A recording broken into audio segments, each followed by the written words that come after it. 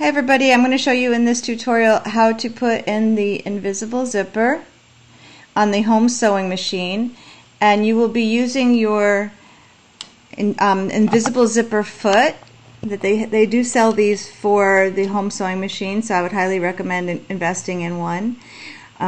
Just like you do on an industrial machine, they look exactly the same. As you can see, they have the little holes right here, like the two little grooves right there, and you just snap it on like normal. Okay, and anyway, so I'm going to show you, the first one I'm going to show you is a trick for if you have some problems setting in an invisible zipper with really silky fabrics and it moves on you, or it gets wavy when you put it in. This is a trick that I've learned over the years. You just put a little bit of interfacing along the seam allowance edge and just fuse it in, and I do that on both sides. And then the next step you're going to do is you're going to take your zipper and you're going to lay the edge of the zipper tape along the edge of your material, the raw edge of your fabric, and then I'll turn it back over so you can see. I've gone ahead and hand basted my zipper in. Very important step that you should never overlook. Okay, so then the next thing, so I've got both sides on. Move my zipper around. And I'm going to align the hole that's right here, the little groove really, with the tape, the coil tape of my zipper right here. Okay, and I'll try to get a better angle for you so you can see.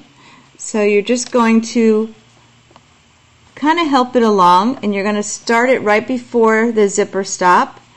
And then I like to hand crank my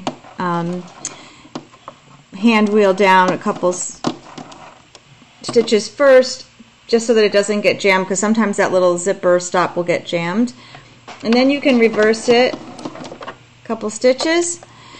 Okay, and now very slowly and carefully you're going to help it along with your finger. And if you can see what's happening, let me adjust the camera even more. So you can see that that tape is going right into the groove, and the needle is stitching it right along the edge. And sometimes you have to just help it with your fingernail or whatever, just to lay it flat a little, not flat, but just to make sure it's going in there really well. And you're going to go as far down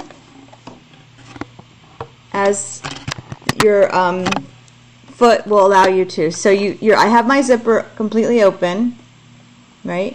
So I'm only going to be able to go so far. So I'm going to bring the foot, go all the way down to where it's going to stop.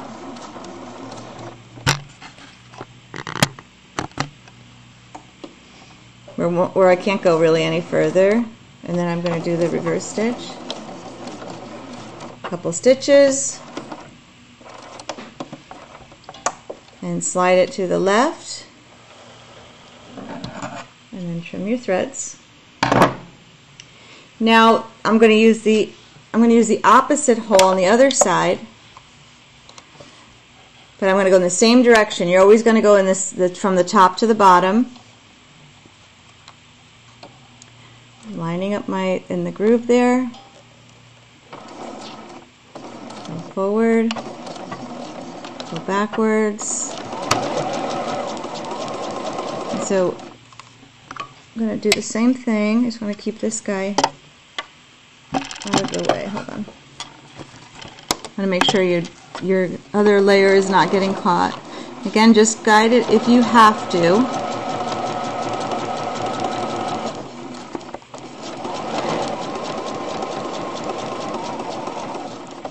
Okay, back stitch. Remove it. Now I'm going to have to change my zipper foot to what I call the finishing foot. I'm just going to get that out.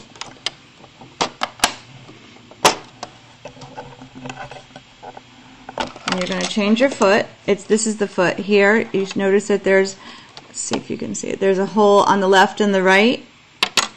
So that's going to allow us to close up the hole on our the bottom of our zipper.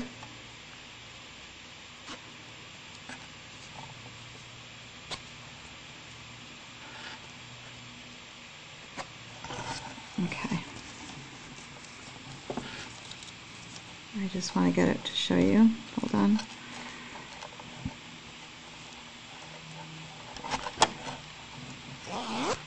Okay, sorry, I was getting. So see, this is our invisible zipper. Looks nice and neat. Now the next step you're going to want to do is close up this hole. So for example, if this was your skirt, your seam would not have been sewn first. You install your zipper first.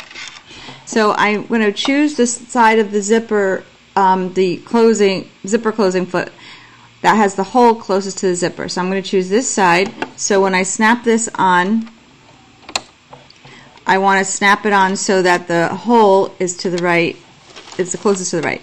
So now I'm going to take my zipper tape and kind of move it out of the way as much as I can, as best I can.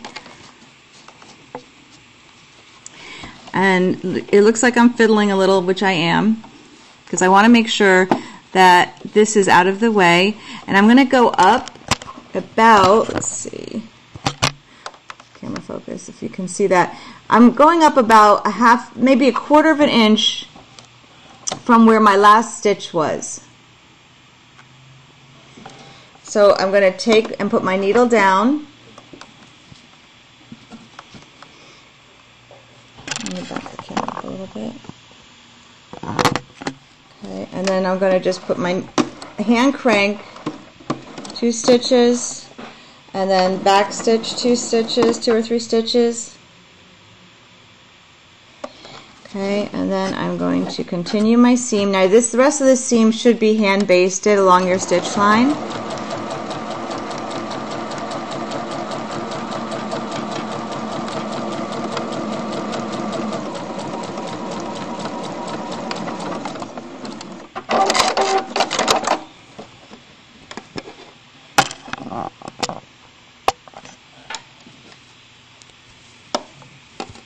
And so this is where I just closed up the hole, or the bottom, right in there. So you can't see anything. And this is how it looks from the back side. So you can only go as close as you can to the zipper with your foot, and then just bring it the rest of the way down, and it'll blend in because you're starting a few stitches up above where you ended your zipper and kind of connecting it. It doesn't connect exactly because you cannot stitch right on top of that, but it does work. And so here's your invisible zipper. Let's check it, make sure that it works. Okay. Now you can go ahead and remove your basting stitches.